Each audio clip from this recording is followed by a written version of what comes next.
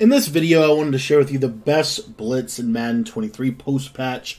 EA released a patch, and it basically changed a lot about the game. It changed a lot about how pressure works, and so I wanted to kind of break down my favorite defense right now post-patch, and I also wanted to explain and talk about how you can learn more about that. So if you're new to the channel, make sure you hit the subscribe button. We're in the 46 playbook today.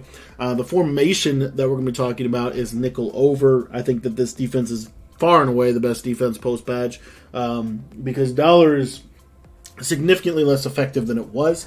And it's also significantly easier to pick up. And when you pick up dollar, the sheds are just not that good. Whereas with nickel over, even when you pick the blitz up, you're going to get one-on-ones for your defensive ends. And that's really the benefit. Now, if you want to get my entire nickel over defensive ebook with my favorite adjustments for formations, I've got a Patreon membership. It's only $10 to sign up for that. It also gets you access to all of our ebooks and all the updates to those ebooks. With the patch changing a lot about the defensive landscape of Madden 23, I will be updating a lot of stuff over there in the coming week. So if you want to become a Patreon member today, it's only $10. I think it's a great month to become a Patreon member because of the fact that there's so much about the game that's changing this month with all the updates. And we're going to be on top of everything for you. So if you want to sign up for that, the link is in the description down below. But my favorite defense right now is Overstorm Brave. And we'll show you why. So EA patched it, and they even said that they patched Overstorm Brave, and they certainly did. It's not as good as it used to be, but what we want to do is we want to stand over the top of this running back side tackle and basically just run down and then to the running back. And as you see right there, we're going to get double edge pressure. Now, the real benefit or the key with this defense is if they're going to send 5 out, they're going to get absolutely screamed at, as you can see right here. Now, the other benefit of this defense is we can adjust it. So let's say, for example, that we want to man up the running back, and we only want to send 5. You'll notice that this is still going to get one person free, and we're going to have the running back manned up now. Now, the other benefit to this is if they block a running back, I want to show you what's going to happen. So if we man the running back up, and let's say they block a running back, this guy that's manned up on the running back is going to basically rob over the middle of the field, and we're going to get a one-on-one on the outside. And nickel over, in my opinion, has at least some of, if not the best sheds in the entire game. You're going to get instant wins or instant sheds, which is really nice. Now, if you crash your line down when you run this defense, a lot of times if they block a running back, you're still going to get pressure off of the side. If you look at this blitz angle, they basically change the blitz angle so that when you pinch, that defensive end kind of fans out like that. Now, it can still come in off of that side, as you see right there. Just no adjustments, and it just came in. All I did was pinch my defense. However, there is some things we can do. We can crash our line down, and what's going to happen now is the pressure should come significantly faster around that edge. As you see, even though the running back is technically picking him up, he's not able to get over there and actually make a meaningful block, okay, a meaningful block. Now here I'm going to slide my line to the right, and what you'll notice is the pressure is going to come off of the left. So ideally the best pass protection technique is going to be to slide their line to the right and then to basically block the running back and have him pick up the defensive end on the left side. That's where these loopers really start to come in handy. So in the default blitz angle, you have this B-gap style looping that's going to take place. So again, even if they slide their line like this, you see how these loopers are also going to help. This also significantly helps, and I know firsthand significantly helps, with play action blocking. Play action blocking is really powerful right now, but this is a great example. So you see how they can loop through and kind of come around.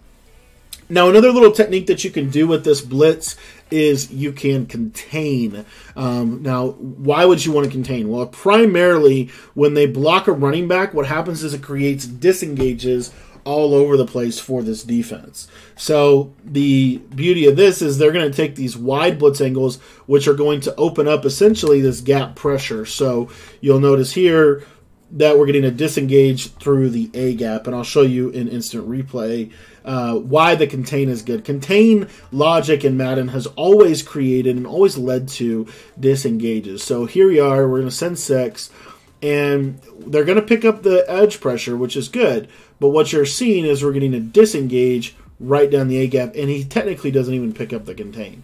So that's a great way if they're blocking people consistently. This is a great way to send pressure.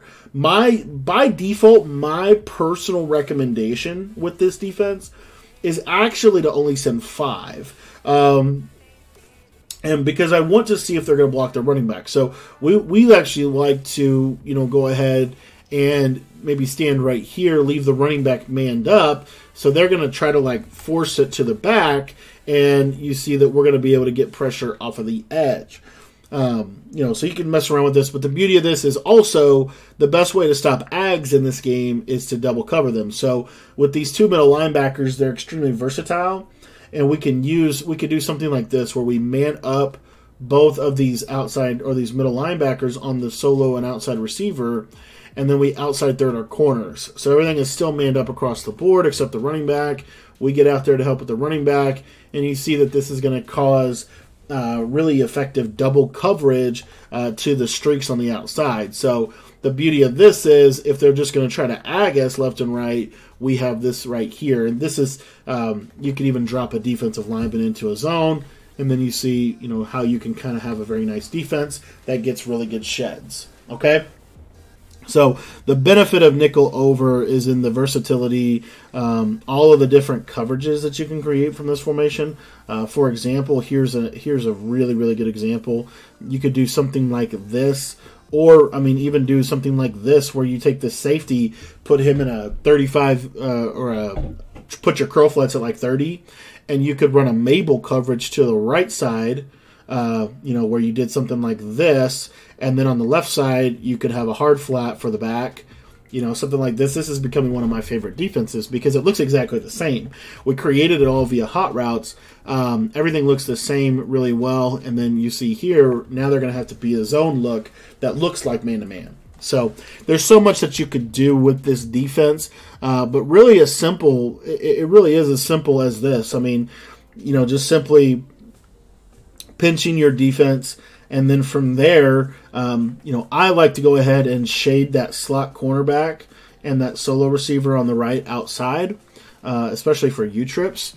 And then what you'll notice here is we're just coming free. So one of my favorite defenses right now in the game. If you want to learn more about how to actually adjust to formations out of this, how to mix it and match coverage properly, how to run match coverage properly, and even better variations of blitzes that are really good right now for nickel over, make sure you join our Patreon.